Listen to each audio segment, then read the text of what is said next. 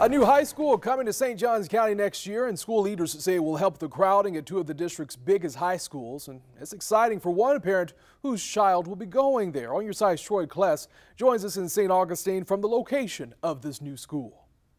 The new high school will be built here along International Golf Parkway near State Road 16. One parent says she would have had a much longer commute to get to her son's future high school if not for this one.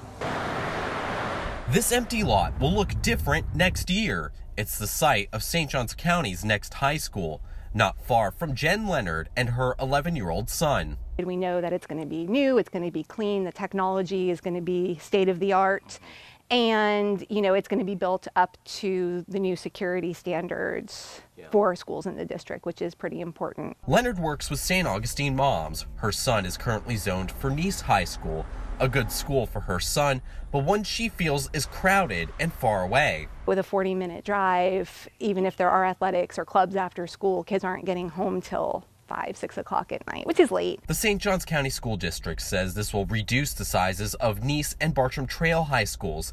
The district estimates those schools have nearly 3,000 students each. The new high school will be built to hold 2,100 students.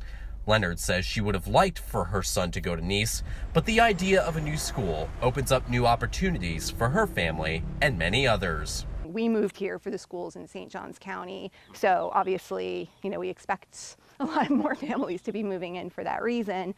So it's really nice to have an option, other than the schools that are existing. The school district says they hope to have this school ready by the 2021-2022 school year. In St. Johns County, Troy Kless, First Coast News, on your side.